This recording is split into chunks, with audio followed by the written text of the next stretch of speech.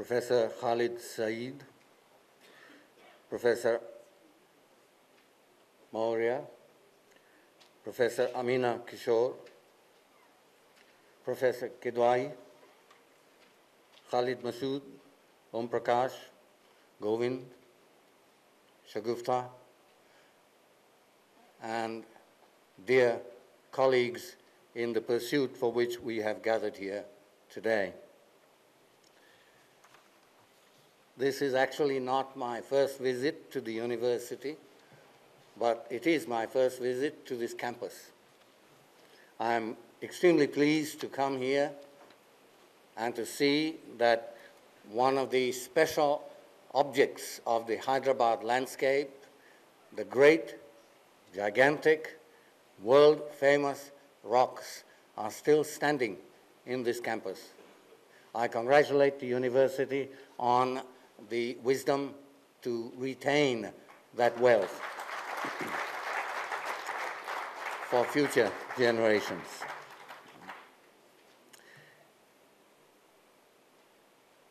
Ladies and gentlemen, I am honored to speak at the inauguration of this seminar, but I am in somewhat of a quandary about exactly what to say, since there is going to be a keynote address to follow my speech.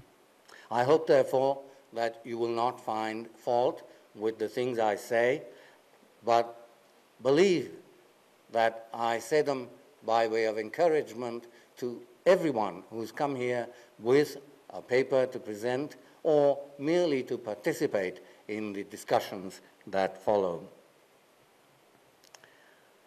Ladies and gentlemen of literary occupations and preoccupations, I speak to you not as an expert in the theme of the present conference, but as someone who is most definitely involved in numerous areas subsumed by its title. As someone who has taught for long and is still teaching the English language, whatever that term may mean in the present context, as someone who has taught English literature, British literature, American literature, as well as some Canadian and Australian literature, as someone who has written about these literatures in books and articles, as someone who has, at professional refresher courses, taught teachers who work in these fields, as someone who has written and published original poetry in English, as someone who has for decades directed and produced considerable student drama in English, though in a variety of English, as you will see, both original drama in English, such as Shakespeare's Midsummer Night's Dream and Arthur Miller's All My Sons, and drama translated into English from, say, Latin, such as Plautus' Menaechmi, and from Marathi, such as Silence, the Court is in Session. And I speak here as someone who has translated a considerable number of literary texts of many kinds from Marathi into English, and in the reverse direction also, and some biographies. Indeed, perhaps because I happen to be so deeply embroiled in the domain, the organizers of the conference felt they must invite me to speak here today, for which I will remain eternally grateful. At any rate, my involvement in these various fields and subfields of what they call native and non-native literature in English is my passport to the conference, and it affords me the liberty of speaking upon some of the diverse areas the theme of the conference subsumes. Therefore, I speak as a genuine insider who is also an outsider. However, right at the outset of the conference, it is imperative that I share with you what Professor Amina Kishore has already hinted at. I'm happy to hear what she had to say.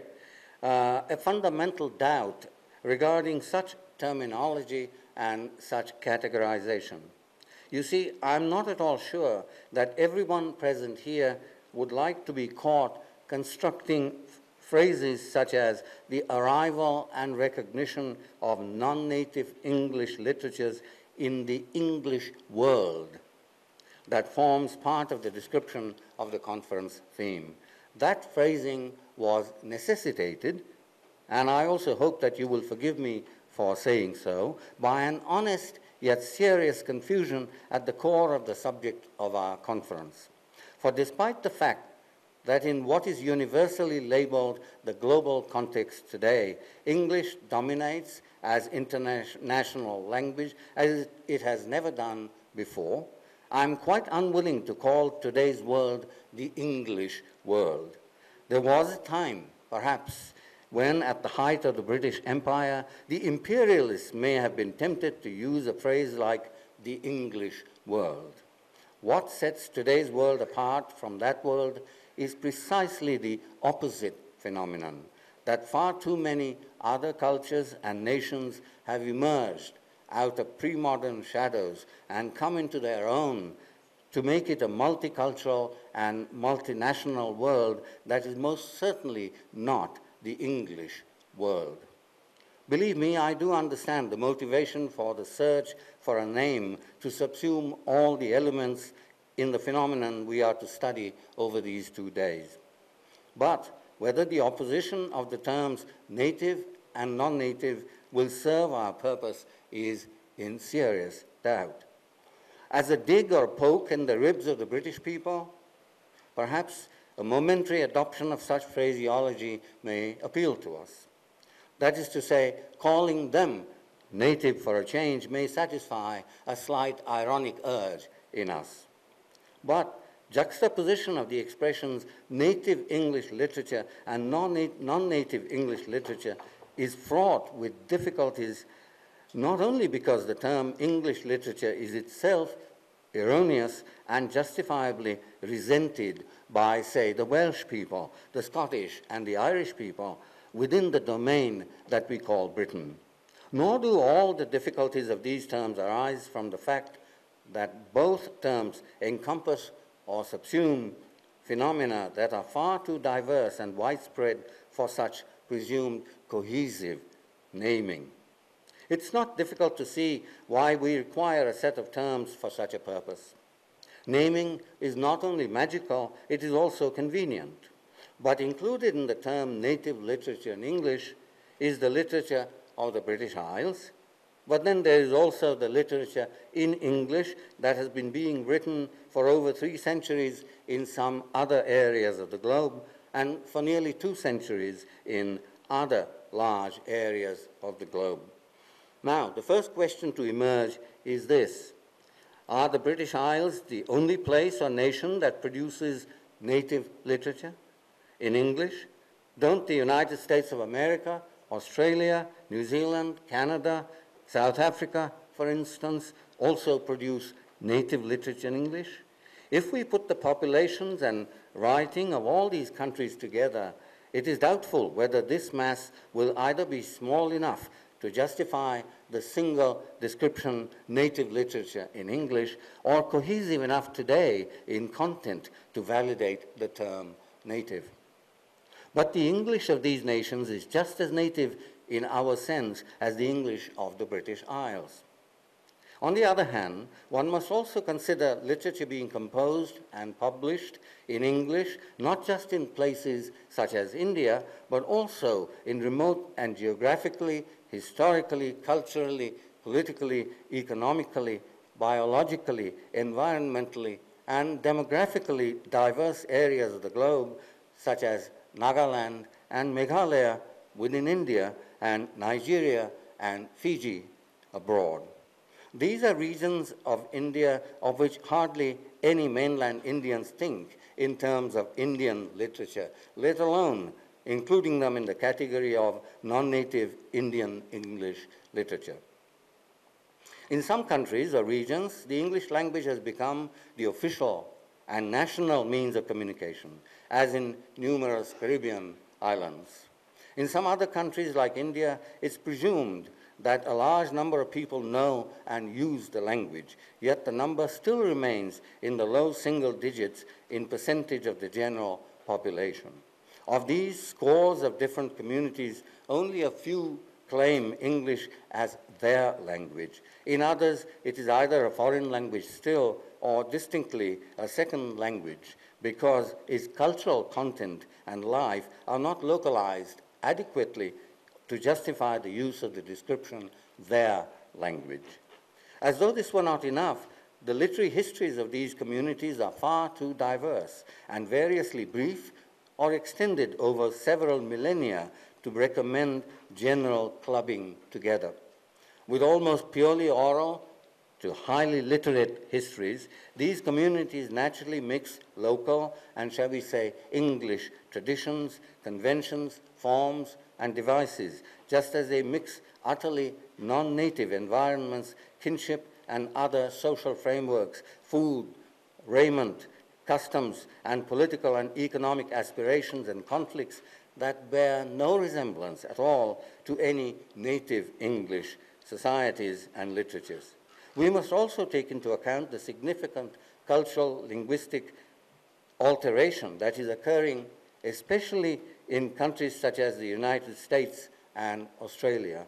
And yet, as the explanation of the conference theme tells us with some justification, the unending popularity of English, this is their phrasing, continues in well over 100 different countries in addition to its expressive flexibility which fascinates even its vociferous opponents.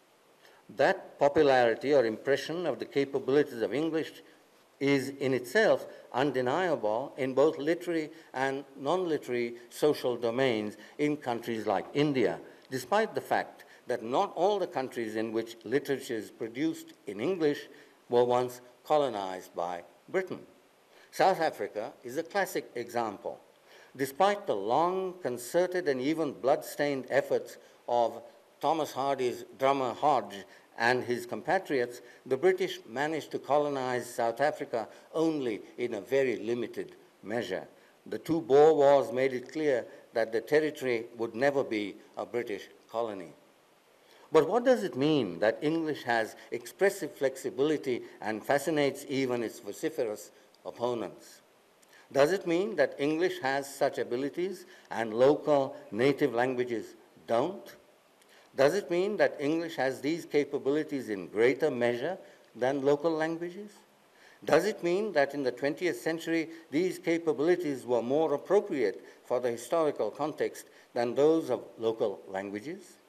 Does it mean that literature in local languages was inferior to literature in English? The answer to all these questions would be obvious even to unpatriotic citizens of these hundreds of countries. All these questions must be answered in the negative. No language, no society, no culture is inferior to any other, nor are any people inferior to any other. All things being equal, the literature of any society, whether exclusively oral or both oral and written, can be as good, as moving, and as powerful as that of any other language.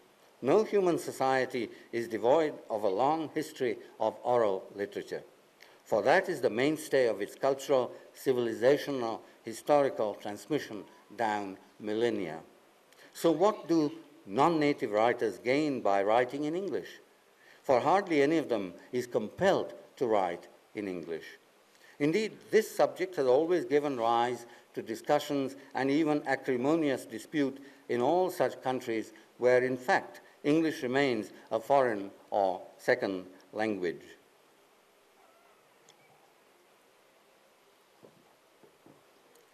A commercial motive is at times attributed to those who write in English as opposed to their own local languages. They are supposed to have access to the worldwide English-speaking reading audience. That is, of course, patently untrue. At times, the small minority of their populations who writes in English is suspected of being Anglophile, and the achievements of such writers is usually considered inferior to the achievements of writers in local languages, and their motives are routinely suspected even today. I must say that as far as I've been able to ascertain the validity of such claims, in general, there is truth in them. With just a handful of exceptions, only very recently have writers from such countries begun to command wide respect in what the conference description calls the English world. But whether the award of a Booker Prize, for instance, elevates an entire non-native English literature to a native English level is a moot question. Why do writers in countries with numerous proud and long literary histories write in English? Generally, the English language has become superficially naturalized in their societies. There is and can be a local motivation as well, that such countries themselves tend to be seriously multicultural and multilingual, with no genuine national language, or one which is in fact not the language of even the majority of their populations. It is a historical accident that in India, beyond their other local languages, people didn't so much take to writing in Hindi as by and large to writing in English instead. They found a wider audience across vast language and literature communities within India when they wrote in English. There is no reason, indeed, why in such circumstances good literature cannot emerge. Whether that requires a long historical preparation, whether there is a sort of gestation or incubation period, or whether the language command needs to achieve a certain degree of naturalness for success, are questions worth exploring, and perhaps you will explore them. One thing that has been attributed to recent writers in English in India is their non-bookish, non-cliched, non-derivative, and idiomatic command of the English language. Another is their ability to represent or reflect local issues, lifestyles, and circumstances interestingly and within the general parameters of the native English language. In Translation as Cultural Politics, Lawrence Venuti makes an extreme proposal that any Englishman translating from any non-English language does violence to the original text and the culture. Whether we accept his inflexible and grossly overgeneralized proposition as a valid representation of the activity of translation, I leave to you to consider. But he proposes two terms that might be useful for us, though superficially they are slightly contradictory sounding. A translated literature which seeks to accommodate and fit the local subject matter into the cultural and linguistic constraints of what may be considered native English. That's one category. And that translated literature which succeeds in creatively modifying and expanding the resources of native English to accommodate non-native contents, which is the second type of translation. The first one he calls domesticating translation, which is converting the local content into a native language situation, or, in his words, to bring the work to the reader. But there is another and much more difficult kind of translation that brings the reader to the work, and that he calls foreignizing. In translating in India into English in particular, everyone has to choose between whether to domesticate or foreignize, or how much to domesticate and how much to foreignize, and language choices depend on these decisions. These things happen within our languages also, as those of you who have translated within India will also recognize. A very special category of non-native literature in English is translation into one or another subtype of native English. I believe that if one were to direct a translated work strictly, say, to Australian readership, then the language of translation will have to subject itself to strictly local patterns of what we call the Australian idiom. However, contrary to what many people believe, there actually is a vast and solid core of the language that is common to all native varieties of English. One may choose to translate a non-English work into that core native variety, or English, and not in any particular sub-variety of it. That's what most translators in India are doing at present. There are some serious exceptions as well. The second thing about translating into English in particular is that the translated work may be called new, an altogether new work. Sujit Mukherjee first called it by this name in 1994 in his book Translation as Discovery. However, I see a contradiction, a tension between the term discovery and the term new. You discover what is already there, and new means what you have given life to for the first time. So whether the term new is good enough for our purposes is something you can decide. Now, this also raises the always important, but in the present context especially hairy question of readership of literature written in native as opposed to non-native English. A non-native writer may very well succeed in writing in native English. Several have of late done exactly that, rare though such a phenomenon may be. Similarly, we must ask who is expected to read a work in non-native English. If I write a novel, who's going to be my readership? An English-knowing audience within a local language community may be the first readership of writing in non-native English. Next, as I have already indicated, an audience across many languages within the country that we, like India, for example, Hindi speakers reading my English novel. I have not written an English novel. Let me make that clear yet. It's only an example. And it's only then that a work may go beyond the boundaries of one country and have a readership in the larger world. These are concentric circles, but widening circles. And very, very few people have audiences beyond the first or the innermost circle. The publishing industry, of course, contributes to how well read a book will be. If it appears on foreign television channels, is likely to be read elsewhere. And of course, distribution and reviewing machineries also contribute to this. Incidentally, such phenomena exist in other languages as well. English is only one of them. Portuguese is one, Spanish is another, and French is a third major language of that kind. The next more recently named phenomenon of non-native writing in English is diasporic writing. Of late, there have been numerous conferences in India on diasporic writing. Diasporic writers have received awards. They have come to India and read their work to audiences or spoken about their work. And of course, it has begun to form part of the curriculum of several departments of English in the country. However, we have to ask the question, how old is this phenomenon? Written work of literature affects an audience.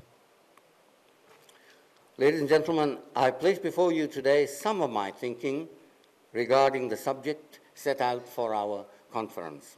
I have indicated that I have serious reservations regarding the essential concepts and terminology used in the context, and I have indicated what I consider some of the important areas of the field of the conference that must be explored for a better understanding of it.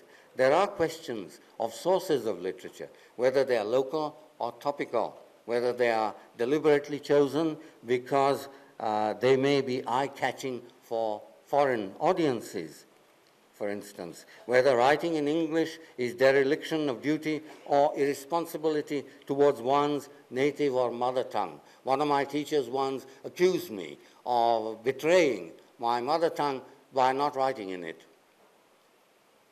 And he said, you must write in your mother tongue. Well, I asked him, if I also wrote in my mother tongue, who will be left to read what people write in my mother tongue? Writing requires readership also. I must also admit that my teacher's little poke or barb moved me to write an article on the same subject in my mother tongue, which he published in his journal. As you can see, everything is all right in this world, as long as we are reasonable about what we discuss or quarrel about.